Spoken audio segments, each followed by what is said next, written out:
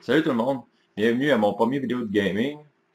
Aujourd'hui, je vais vous montrer les techniques que j'utilise pour sélectionner mes jeux. Je vais vous montrer aussi les sites que j'utilise parce que moi j'aime beaucoup faire les trophées. On va commencer par ça, je vais vous montrer tout ce que j'utilise. Le premier site que je vois, c'est, j'utilise toujours PlayStationTrophies.org parce que j'aime les trophées, puis j'aime ça savoir aussi si là, on peut faire la platine. La part du temps, c'est quand même précis. Ça nous dit si c'est faisable ou pas. On prend un exemple. Mettons Skyrim. Bon. C'est pas pire aussi. Ça dit aussi le temps que ça prend. Ça prend les trophées en ligne. Si les trophées sont encore faisables, exemple, si le serveur est fermé. Bon, on a soit des choix. Comme là, on va prendre Special Edition, mais il y a le même nombre de trophées, donc ça ne change rien. Un ou l'autre.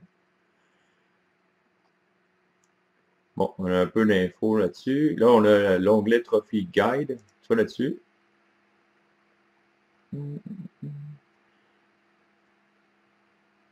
Ici, on a l'onglet Hide Guide Roadmap.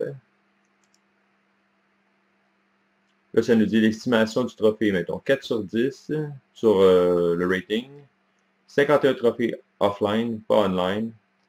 Là, ici, ça vous dit tout ce que vous devez faire pour avoir le platine. Il y a toujours l'introduction, puis le walkthrough. Fait qu'il explique pas mal ça. Moi, je vais toujours là-dessus. La première chose que je fais avant d'ouvrir un jeu, parce que souvent, si vous jouez au jeu en difficulté, par exemple, facile, des fois, vous devez faire le jeu 3 fois ou 2 fois. Donc, la meilleure manière de ne pas le faire 2 ou 3 fois, c'est d'aller directement sur ce site-là. Ça fonctionne aussi pour, ils ont aussi le même site pour le Xbox 360, Xbox One. Avant, ça s'appelait PlayStation PS3 Trophies, mais depuis le PS4, à cette heure, ils ont juste changé de nom. Sinon, après ça, l'autre site que je vois, ça s'appelle PSN Profile.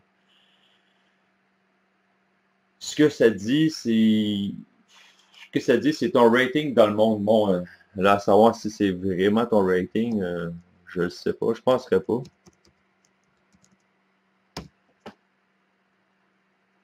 Fait que tout ce qu'il y a à faire, c'est updater votre user de PlayStation. Vous allez sur votre trophy card. Ça, c'est pour les forums, vraiment. Ça, vous avez tous les trophées. Si vous allez sur votre profil, vous avez tous les trophées que vous avez, les jeux que vous avez joués dernièrement. Ça dit votre... encore là, c'est vrai, on ne le sait pas. Le monde, le ranking dans le monde, le ranking dans votre pays. C'est pas mal ça. Puis pour les jeux, la manière que je fonctionne, c'est que j'ajoute aucun jeu qui est nul. J'ajoute seulement des jeux usagés.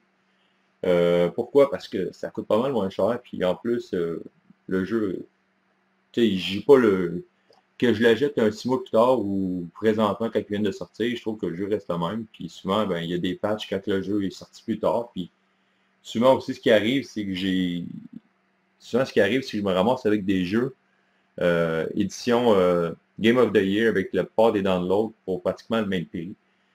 Fait que c'est pas mal ce que je fais.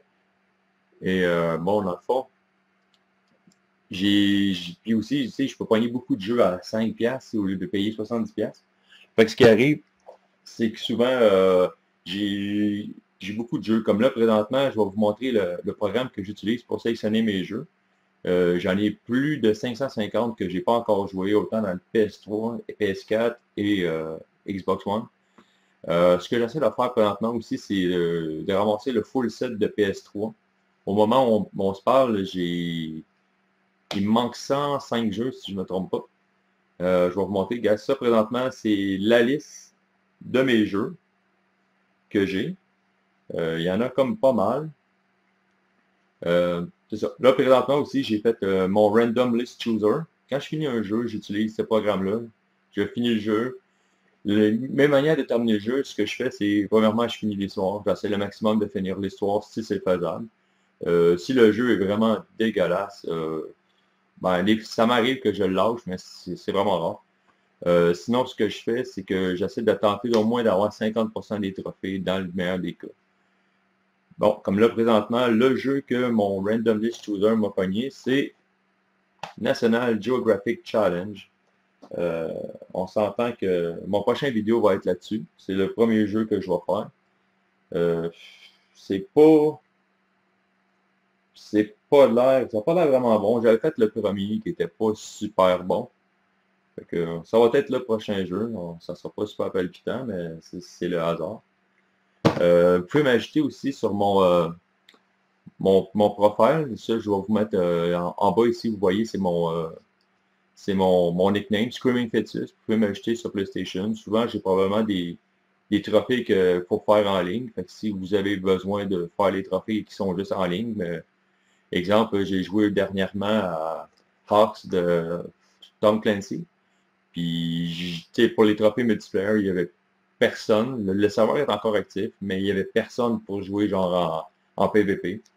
Fait que c'est pas mal ça. Fait que on va se revoir à la prochaine vidéo pour ce super bon jeu-là. Merci.